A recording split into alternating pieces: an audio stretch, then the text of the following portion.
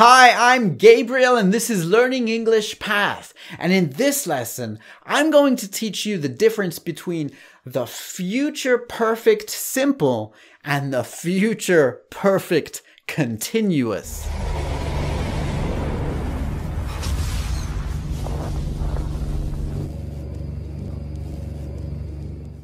Future perfect simple versus future perfect continuous. And we might even get into the difference between these tenses and the future simple as well.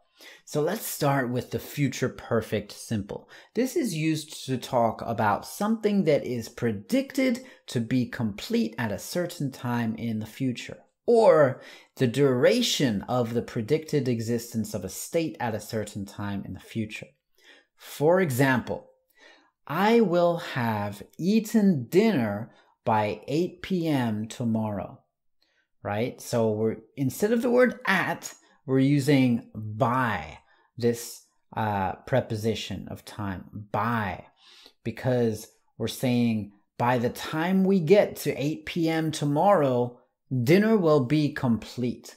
Let's look at this timeline. So we have now, but we're talking about tomorrow. So tomorrow, dinner comes before 8 p.m. and dinner will be finished by 8 p.m. tomorrow. That's why it is I will have eaten, not the continuous tense. If it's the future perfect continuous, then it will still be going on. We'll look at that in a second. But the structure is subject plus will have plus past participle. Remember, past participles are words like eaten, been, done, right? Do, did, done. Eat, ate, eaten, right? That's the past participle. And we may well use the adverb already. So I will have already eaten dinner by 8 p.m. tomorrow. That just really emphasizes the point that it will be done. It will have already happened by 8 p.m. tomorrow. You can also use this tense to talk about the duration of the predicted existence of a state at a certain time in the future. For example, I will have already been president for 5 years by 2025. So that means that when this year comes up, it will be my 5th or 6th year as president, right? I am anticipating that. I'm predicting that. We could also, if we want it to be in the negative, we would say, I won't yet have eaten dinner by 8 p.m. tomorrow. So I will not yet have. The word yet is the adverb we use in the negative instead of already.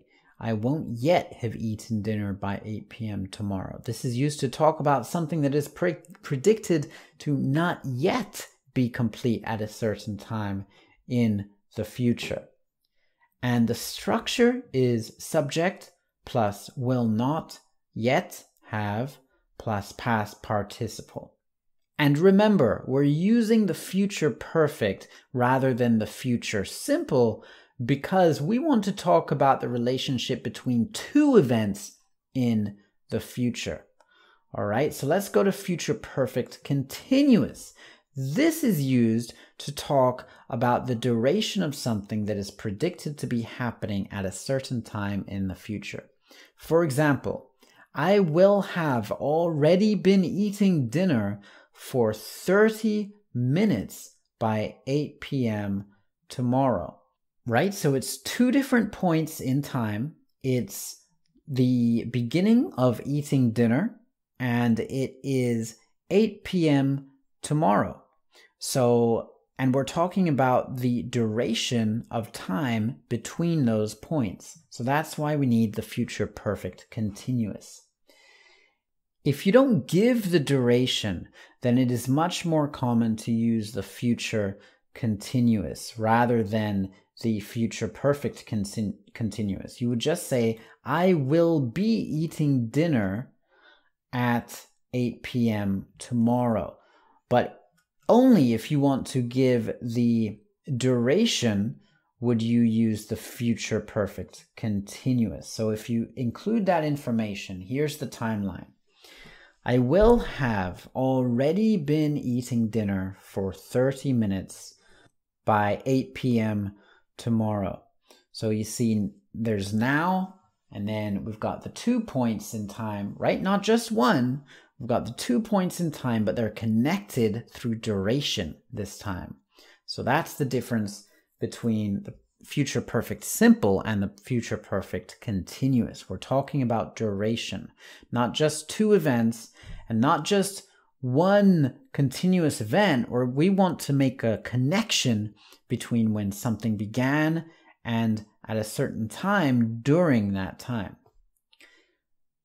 And now you could also use it to talk about a habit or common occurrence predicted to exist in the future. So I will have been exercising every day by next Christmas. So that's a habit that I will have by that time. And here's the structure. So subject plus will have been plus continuous verb. If we want it in the negative, we could say, I won't have been exercising by spring. This is used to talk about a habit or common occurrence not predicted to exist in the future. And the structure there, of course, is subject plus won't have been plus continuous verb.